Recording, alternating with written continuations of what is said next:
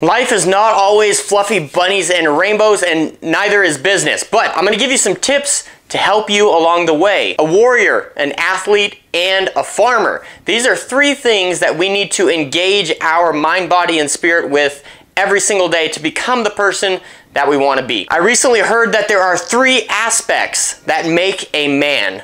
And in this case, we will equate that to business. So there are three aspects that make a good business owner. A good business owner is a warrior, meaning that he is always prepared. He's always wearing his armor. He's always got his weapons. He's always got them cleaned. He's always ready for battle. So as a business owner, you need to be ready every single step of the way to do the things that are necessary to accomplish the task. The next thing is a business owner has to be an athlete. And what I mean by that, an athlete is always improving, always getting better, always honing in on their skills, always becoming a better person for tomorrow so that they can defeat the enemy, win the battle, do whatever they need to do to win the fight. And the third thing that a good business owner needs to be is a farmer. Now, one of my friends shared this story of his grandfather used to be a grape farmer. And as a farmer, basically what you do is you put all of your seed out there, you tend to the field, and then eventually you harvest the crop. And then when you harvest the crop, you get a profit from that crop, and right away you reinvest that profit into next year's crop. You buy the equipment necessary, you buy the seeds necessary, you get the fields ready, and you do what needs to be done in hopes that next year's harvest will be great. Now, you're doing all of this not even knowing what the price of grapes in this instance is going to be next year, but you're already investing all of your money into that. See, a farmer, what a farmer does is they're always hoping for better things to come. They're always hoping for the next stage of life to be better than this current stage. They're hoping and they're having faith that the harvest for next year is going to be greater than the expenses that I have to put into it to get to that harvest. So as a business owner, you need to be a warrior, always be ready for battle, always be honing in on those skills. And you have to be an athlete. You always have to be getting better at what you are doing. One huge thing that I do to kind of become a better person is I have joined a men's workout group. That men's workout group is called F3. F3 is nationwide. It's actually in other countries, so I would highly recommend you check it out, f3nation.com. That's something huge that I do to keep myself getting better each and every day because it surrounds me with other men, it's got good community, good fellowship, and it's a solid workout. Another huge thing that I do is I stay engaged in church. Me and my family, we attend church every Sunday. We also go to small groups throughout the week, and that has been super beneficial to basically our mental being. Another huge aspect of being an athlete in business perspective is constantly getting better and honing in on your business skills. One thing that we shared on yesterday's video was we shared our Handyman Academy. So we have a coaching program where we help people each and every day either start up handyman businesses or grow handyman businesses with employees. And I would highly recommend that you check that out. You can check that out over at handymanjourney.com/coaching. Be involved in some sort of group that pushes you and makes you think about things that you don't necessarily want to think about, things that are hard, things that challenge you, things that shape you into the person that you want to be. Surround yourself with people that are ultimately better than you.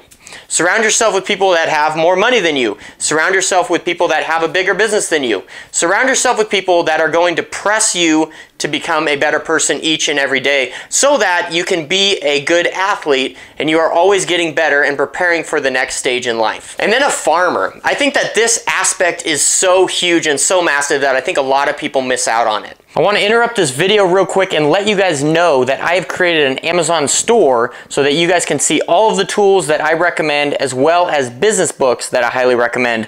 The tools is quite interesting. As I was building that store, I realized there's a lot of crazy tools that I've really come across in our 7 years in business. So check that out. I will put a link in the description below where you can check out that Amazon store, see everything that we recommend. And also, I want to let you know, so you don't forget, you can schedule a free consultation call with me at handymanjourney.com/coaching. I look forward to talking with you soon.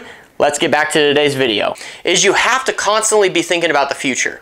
You have to be thinking about the future, but you also have to be living in the present. You can't live in the future. You can think about it, you have to prepare for it, but you can't live in it. You have to live in the present. You have to do what needs to be done now so that hopefully the future will be better off. But you have to, I think that this farmer mentality is really more of a belief than an action.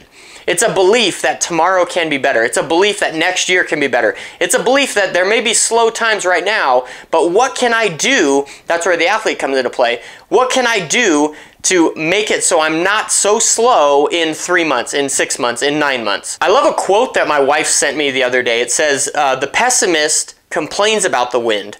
The optimist expects the wind to change, but the leader adjusts the sails. And I think that's really what the farmer is about. It's about seeing what's ahead, or trying to predict the best possibility of what's ahead, and how do you shift things to make it so that you can have the best outcome at the end of the day. But I think having the belief that tomorrow will be better than today is really what it's all about. It's having the mindset shift that tomorrow can be a better day, and how can I maybe adjust the sails a little bit to help that day become a little bit better than it is today. So like we said at the very beginning, life is not always fluffy bunnies and rainbows. Business is not always fluffy bunnies and rainbows.